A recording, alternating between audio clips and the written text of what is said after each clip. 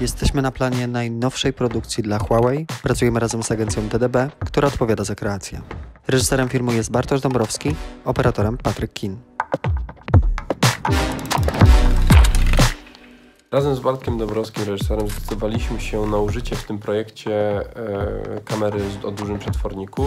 Ja zaproponowałem Bartkowi, żebyśmy użyli nowych obiektywów Type 7 Blackwing. Przez użycie bardzo ciekawej połączenia soczewek w tych obiektywach obraz jest dosyć miękki, ale ma detal. Naszym konceptem jest tak, żeby dosyć blisko być naszych bohaterów i rozluźnić cały rytm tej bliskości bardzo szerokimi ujęciami. Więc jakby kombinujemy filmowo. Bardzo blisko i bardzo szeroko, żeby dać oddech widzowi.